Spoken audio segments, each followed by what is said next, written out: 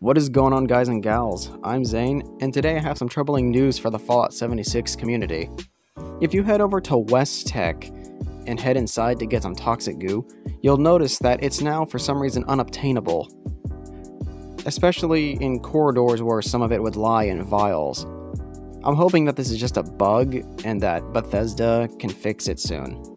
I even went onto my own custom world with Season 6's update, and I still couldn't acquire any toxic goo.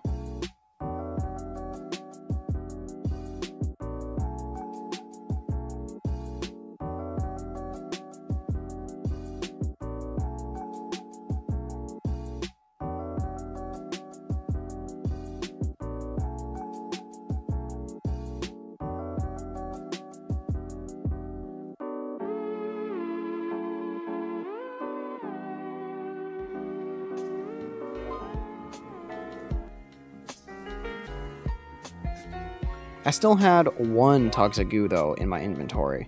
I was able to look at it and everything. I didn't dare drop it though for fear of it maybe disappearing. I'm hoping that this means that this stuff is still obtainable and that this is just a bug and Bethesda will fix this problem. A lot of people rely on the toxic goo for bloody builds and radiation builds. So I'm hoping that this is merely a bug and that Bethesda can fix it. And if it's not a bug and they actually did remove it, hopefully fans will notice and they'll tell them to put the stuff back. A lot of people use this, it's not a smart move to get rid of it.